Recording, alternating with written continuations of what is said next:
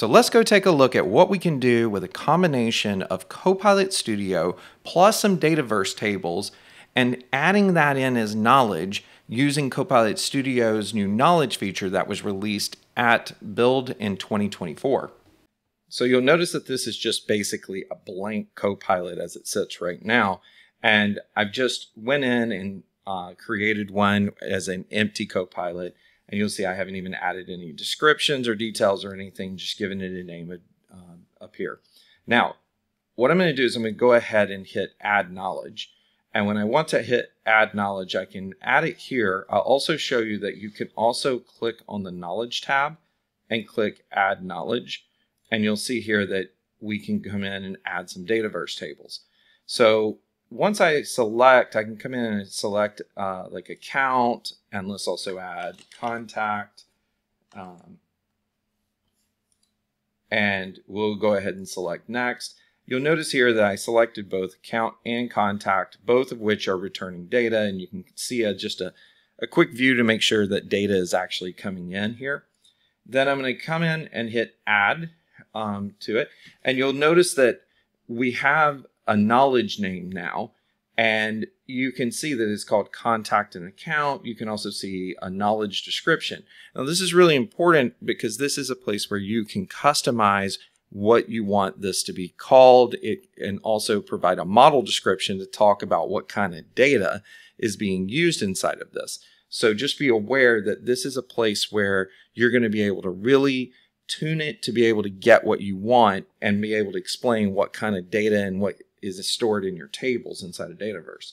Now, I'll also add that you'll see here that we have all these different columns that were inside of the account table, and you'll see something like category and such, and you can provide a description here of what category is actually storing inside of it, so that way the large language model understands the concept of what this is. You can also even come in and add synonyms in for what are other things that you might want to call this, so that way you can explain different words or synonyms that for what data is being stored in this particular column. So if category was also known as something else, you could add it here by just simply coming in. So like if I said subject is equal to category, I could just come in and add that and hit done. You can see that it's added it in. If I want to remove it, I can simply come in and delete it. Now, I'm going to go back and take a look at one last item, which is going to be the glossary.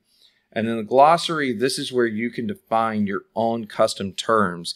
So if you want to define like a specific term that you use within your organization, and that term means something specific or a definition of what that particular term is in natural language, this is where you can apply it. So that way, if that data source uses some sort of custom acronym or something like that, you can come in and actually define what that particular term means. So once we've done that, you can see here, we've got all the different information here. I'm going to go ahead and click add.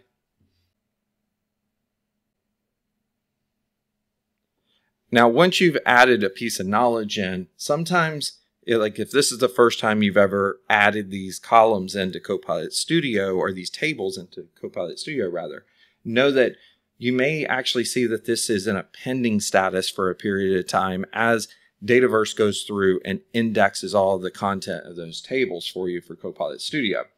But once we've got this in, what you now will be able to do is we'll be able to click over to Overview and test it. So let's go ahead and test this now. What I'm going to do is I'm going to first go over and I'm just going to ask who is our largest account, so we can go look that up in the account table and respond back. You'll see here that Litware seems to be our largest account.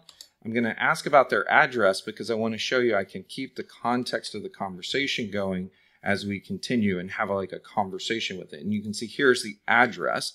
Then I'm going to ask for the primary contact so that I can switch over to the contact table and kind of compare between the two and be able to find the primary contact for Litware. And you'll see that we got the answer for that, but we can even ask things such as like what's her job title, and it's going to give us information out of the contact table about Susanna.